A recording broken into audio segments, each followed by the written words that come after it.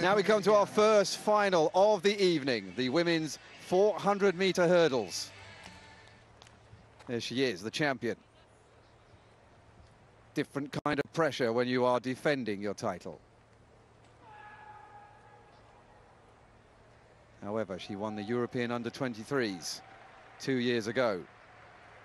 It was a breakout year for her. Now she needs to consolidate.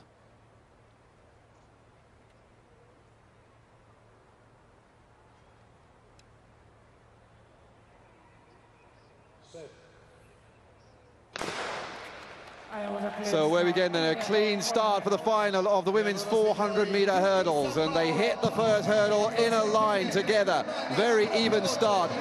The champion, Alonso, now just going off a little steadier, and it's Van der Waalt who's just got a couple of meters out of her, going down the back straight with 250 meters to go. Van der Waalt at the moment, but here the Italian now starts to kick in. She really starts to, that last 50 meters, she's really coming, and now she has the lead. The crowd are rising. Alonso looking to take the title for the second University Games in a row, and she has the lead. Van der Waalt has work to do. She is the nearest of the pack, but it's going to be a clear victory here. What a run this is by Ayamide Alonso, and what Joanna Linkovic couldn't do 2 years ago when she fell to this woman in the final.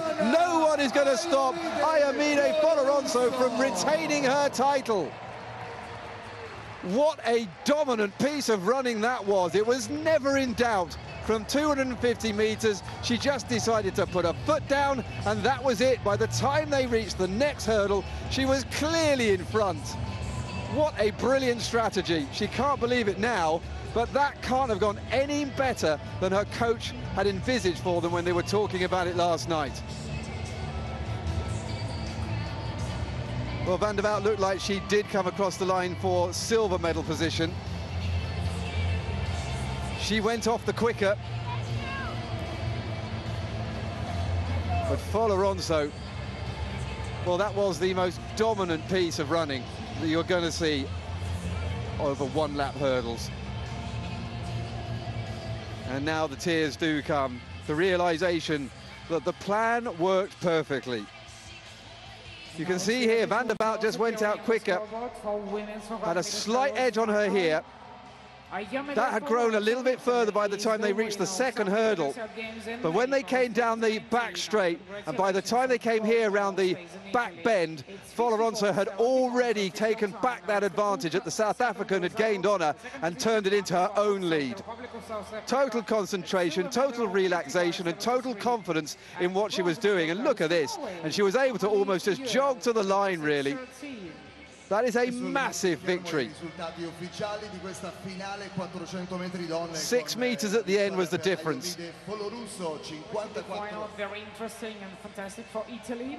Argentina 53.75. There it is then, confirmation then, 54.75. About a second outside of the Universiades record, but the gold medal for Alonso ahead of Van der Waalt for South Africa, and Ewell, who took a clear bronze medal ahead of Maria Mikolenko of Ukraine.